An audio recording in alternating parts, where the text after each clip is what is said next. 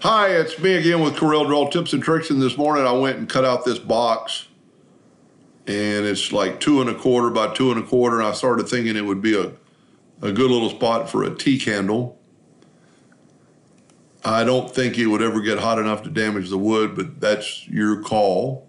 But it could be used for anything, and you can make it any size. I've already shared it on my Facebook page, Corel Draw File Share, under Files. This is made to be cut out of 1/8" plywood. And I did the bottom a little bit different. I saw it in the picture that I was creating, and I might even make a video on how I created that. It was really easy. But if you were gonna cut this out, I would test your joints. And I've said this many, many times. So there's 2 joints on this you need to test. And if you can see these tabs, that's that tab right there sticking through, making kind of like a bottom without having the finger joints.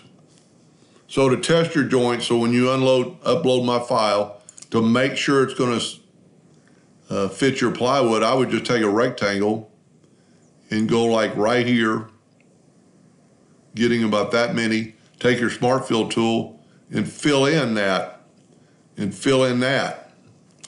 And then take those two pieces, move them off to the side somewhere, and I always make a copy, and I should have made a copy of it just in case you mess something up. And then left click, no fill, right click, hairline. And then you're gonna take those to the laser, and you're gonna test the other joints too. Well, I made a mistake there. You actually wanna test this joint and this. Well, all the joints would fit, but I would test, so these are both the same side of the box. So I would test that joint, then I would take my rectangle down here, and I would test another joint, so you'll have the opposite.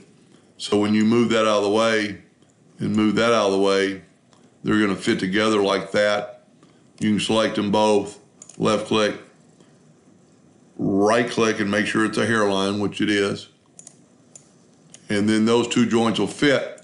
And I did it at like 0.3 kerf. So if you'll see, the overlapping joint is for the kerf. This wasn't real tight. It was, matter of fact, it could be a little bit tighter, but it went together real well. So then I would test this joint, and you could do that in numerous ways. Just take you a 2-point line and fill that in. Whoop, grab my parallel dimension tool. Take your 2-point line and go from that node to that node. And it'll give you a little bit of jagged edge, but it'll give you that joint right there. And then I would test this joint. And you could do that in numerous ways, but holding down the control button to get a straight line, and then fill that in, and then those 2 joints should fit. This doesn't really matter. It's gonna fit, regardless, well, unless your plywood's a little thicker than 1/8". So that's why you'd want to test that joint. So that's how easy it is to test a joint. So when you get the file, the pictures won't be in there, so it won't take up so much room. But this is made for 1/8" plywood.